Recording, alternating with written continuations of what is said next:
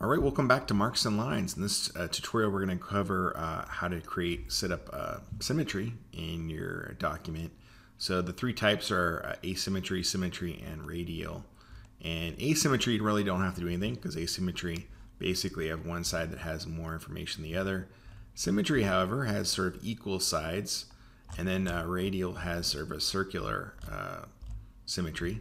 And so we'll cover both in terms of Photoshop and Illustrator working on them. So you essentially want to work in black, gray, or white and use only brush tools, tablet size again. And it's just about 1 hour for each drawing, but the subject matter is totally up to you. So I'm going to jump into Photoshop first and create a file new and create that tabloid document again and click on print and click on tabloid. Notice under the recent menu though, tabloid is in there. So if you have done it before, you can just click create and you have it set up automatically. Now I'm going to add a new layer next to the trash can here so I can paint here. And I'm not going to draw anything specifically, but I'm going to show you how to set up the Symmetry tool. So with the paintbrush tool selected here, I could draw whatever I want on one side, but notice there's no symmetry on this side. But there's this wonderful symmetry option up here, this little butterfly. So if I click on this and switch to, for example, vertical, once I do that and go back to my brush tool and then click in here, you'll see I'm creating essentially perfect symmetry. So if I was drawing like a ghost figure or something, or big scary mouth, we've got a symmetry essentially set up here. So there's a couple of different ones in here you can kind of experiment with that are kind of nice. There is a circle one, there's a spiral, the radial one. So we can do a radial and then increase the amount here. So if we want, for example, 6, click OK, and then switch to the brush tool. You'll see here we got essentially a radial composition. So it's sort of a mandala effect. So you could do all three of these in Photoshop if you wanted to, essentially. But I'm going to show you how to do it also in Illustrator. So you can choose whichever one you want to do. So let's switch over to Illustrator and basically go File New. And again, in your recents, if you worked with tabloid size, it'll be there. But again, you can click on Print and choose tabloid and then click Create. And in here, basically, you don't have to work with layers necessarily. Basically, you just work with the brush tool. So you have your brushes, paintbrush tool, or you could use the blob brush if you want to use that one. But the blob brush doesn't work with these vector tools, just so you know. So this one, if you change the size with the bracket keys, if you make it smaller or bigger, you get smaller, bigger lines. And you can use the stylus with this one too, so it's kind of nice. With the vector tools, you have to click up here to change the size, and then you can basically make whatever mark you want. Just gotta make sure you have the paintbrush tool selected for that. So if I select one of these, as I click out, got that option there.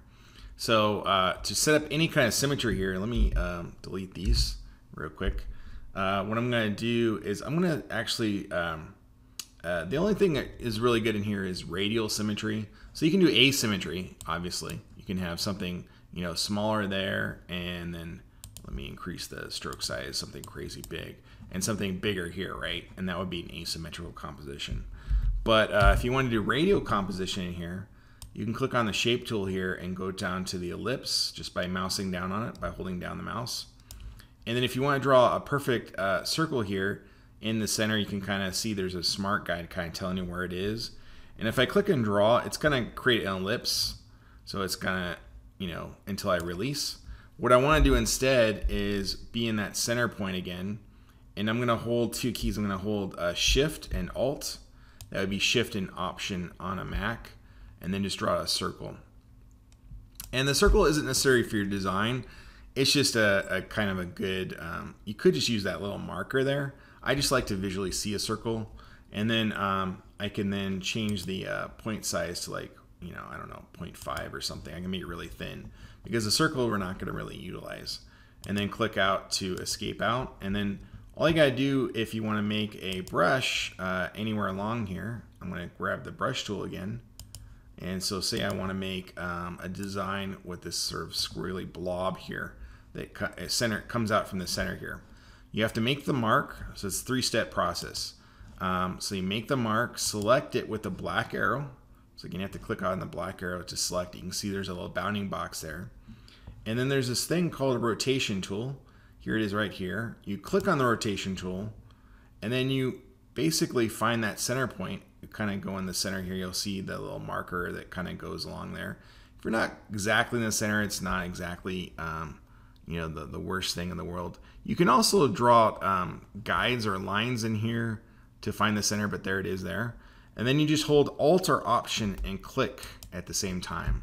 Once you do that, you get the rotation options from the center mark.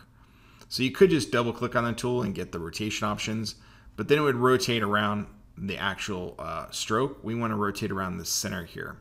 So what I'm going to do here is type in a value, maybe like, I don't know, 10. And then I can check the little preview box and see the difference in terms of the way it's moved. I can go a higher degree. Maybe I want to go 15. And you can see it just moves a little bit further out. Then all you gotta do is click copy, and then you just hit this magical hotkey immediately after that. You don't want to click on anything else. You just hit Control D.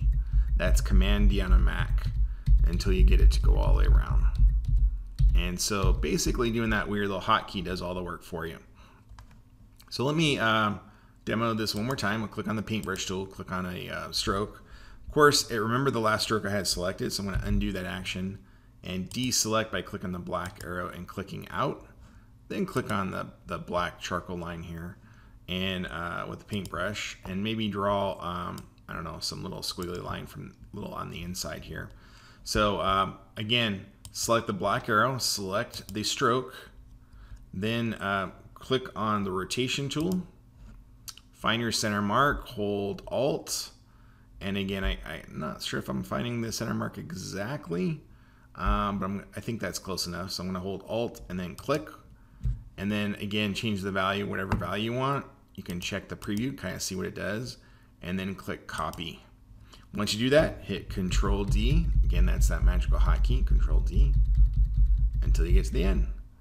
And so you can see how you can easily make some cool mandala design in here, basically using the these options here. So last thing you might want to do is select everything just with a black arrow, and then I'm going to hold Shift and Alt at the same time and scale it down. So once I draw something, I kind of scale it down, and then I can keep adding and adding and adding. Now, compositionally, this is not radial. This is, I mean, it is radial here, but if we were composing this whole thing, you can see it's a rectangle. So if you want to make this more square and actually radial in here, you can change the artboard tool by clicking on the artboard tool here, and then actually just dragging this down to the parameters of the circle, basically, or close to it, and you know, get the dimensions more square, like so. And then to escape out, just click on the black arrow, and now you have something closer to a mandala. So at this point, I could scale it down further, add more lines. If I wanted to make that artboard bigger, maybe I want to make it bigger, I could hold the Shift and Alt key, and it would now scale uniformly as a square from those same dimensions. So again, Shift Alt or Shift Option on a Mac, and then click on the black arrow. So if I want to make it bigger and, you know, make it come out further and further. So that's basically how to create something in a radial composition in Illustrator. And again, in Photoshop, you got your symmetry tools up here to do radial or symmetry.